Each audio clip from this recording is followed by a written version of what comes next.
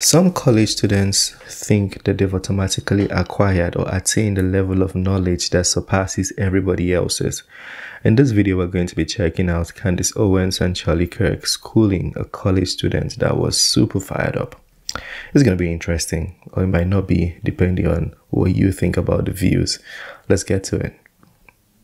Thank you for being here. What's your name? Okay, my name is Quinn Thomas, and one day I will be the President of the United States. Hey!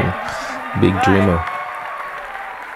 Don't clap for me, because after I say what I have to say, y'all won't be clapping for me. I came here not with the idea to yell or to protest or do any of that, because I just wanted to learn and hear what other people of opposing ideology had to say. Give them a round of applause for that. But I thought I would be here at something more open where we could all have conversation. I felt like I was just being attacked every 20 seconds with the language and the rhetoric that you guys use. Like Candace, what? Like Candace, I feel like for you, I feel like you can't even say anything about the... I don't know how it is in America, but the pointing is disrespectful in my country. Like, you don't point to adults when you're talking to them. You don't point to anybody. Like Candace, like, you don't do that. And it's hard for me to take the video in. I mean, I had seen this part already, but it's hard for me to take the video in while he's doing that. You know, it's like I'm judging him, or my brain is judging him already. So you don't do that. I just advise people watching, the younger people, when you're addressing adults, you don't do all those gestures. I was just being attacked every 20 seconds with the language and the rhetoric that you guys use.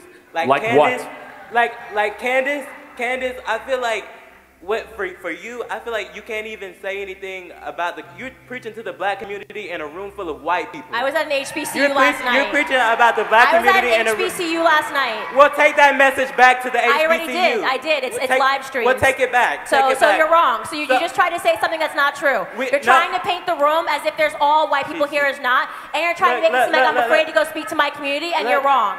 So that'll be shut down. Candace, I clearly know that you have taken this message on the road to HBCU. Last night. As I learned from you, because before today I didn't know who you were. But what I was saying was, Candace, is I don't feel like you could have that conversation here in a room full of white people. Because of liberals.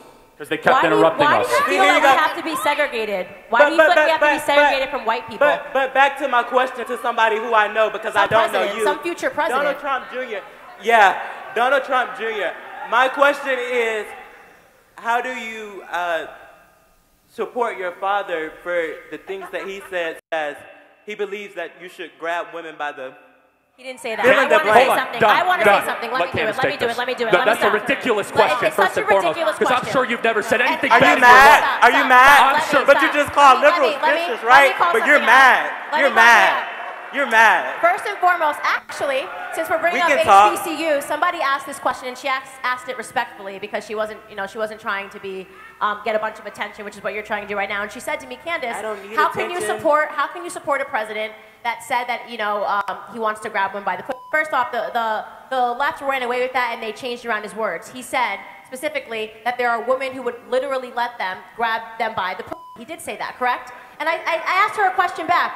I said, how bizarre is it that we are pretending, as people, especially in the black community, that listen to hip-hop lyrics, when all they do is talk about groupies, and how groupies will literally let men do anything to them. Basketball stars talk about this, rappers talk about this in their music, Jay-Z talks about this, Beyonce talks about this in her music, about girls that try to be up on Jay-Z and her man.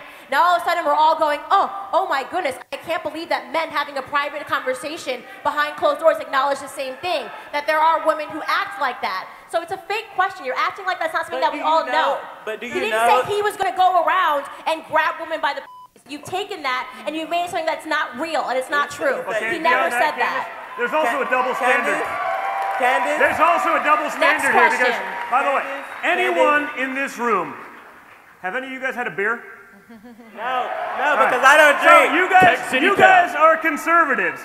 So having a beer in high school or college would preclude you from public service later on in life.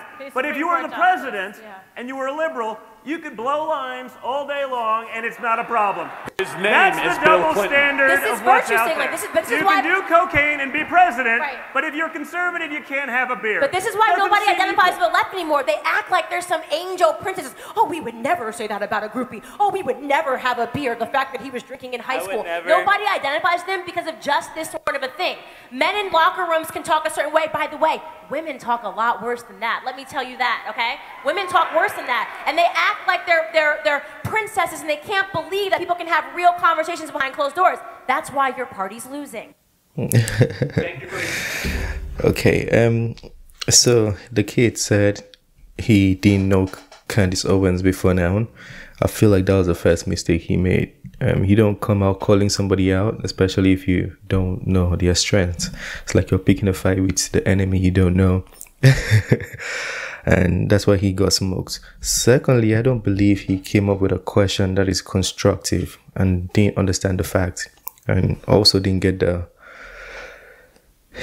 whole picture of what Donald Trump said. I'm not saying what Donald Trump said is right or wrong, but also you have to come with the facts and also build the facts, build around it. This is public speaking 101. When you're speaking to people who know more than you, they might not know the knowledge or books or information on the systems of what is in your syllabus in school more than you, but they know about life more than you. When you're speaking to them, you don't just want to come out and rant. You want to come out and be very technical, be submissive while asking very technical questions. That's when you win, because then they can scream and raise their tone, but then they don't know the facts, and then that's how you win. So already the kid, he didn't do well on this one. The question was off. The debate was not interesting. You came out to hold the mic just to ask about that. I mean, if you know about life, you should have understood the context of what that was.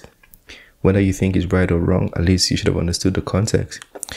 Yeah, it was an interesting one, and he seemed very disrespectful from the tone.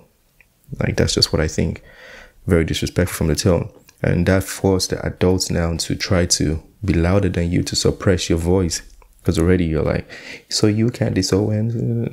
No. Just stop that. Stop it. Anyways, those are just my thoughts on this video. People are going to say I'm very conservative and I'm supporting Candace Owens and the racist Trump. Whatever you want to say, but just watching this video with common sense, I can already tell you that interview for that kid, or any other interview, could have been anybody. Could have been, I don't know, Ben Shapiro or Andrew Tate. The response would have been similar because of how he presented the question, and the reaction he would have gotten needed a tone that's similar to what Charley Kirk and Candace Owens responded. Anyways, let me know what you think about that. If there's anything you want to add, correct, or critique, feel free to share. Talk to us in the comment section. Smash the like button, subscribe, and I'll see you on the next one. Peace.